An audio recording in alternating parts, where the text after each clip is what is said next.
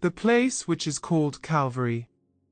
Luke, chapter 23, verse 33.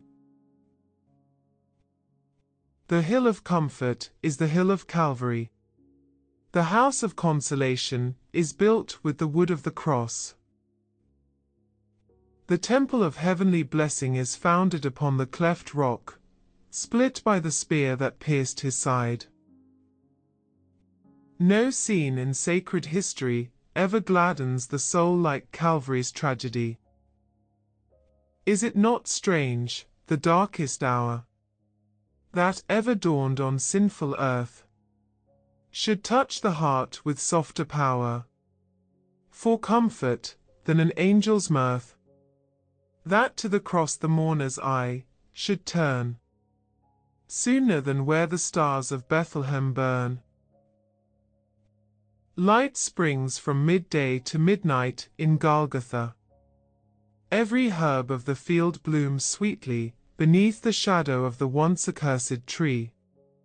In that place of thirst, grace has dug a fountain that ever gushes with waters pure as crystal, each drop capable of alleviating the woes of mankind.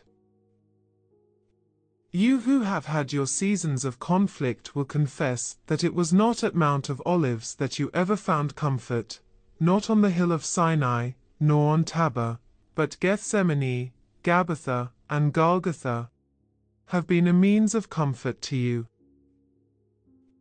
The bitter herbs of Gethsemane have often taken away the bitters of your life.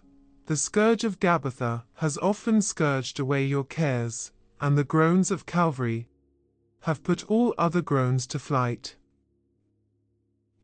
Thus, Calvary yields us comfort, rare and rich. We would not have known Christ's love in all its heights and depths if he had not died, nor could we guess the Father's deep affection if he had not given his Son to die. All the common mercies we enjoy sing of love, just as the seashell, when we put it to our ears, whispers of the deep sea from where it came. But if we desire to hear the ocean itself, we must not look at everyday blessings, but at the transactions of the crucifixion.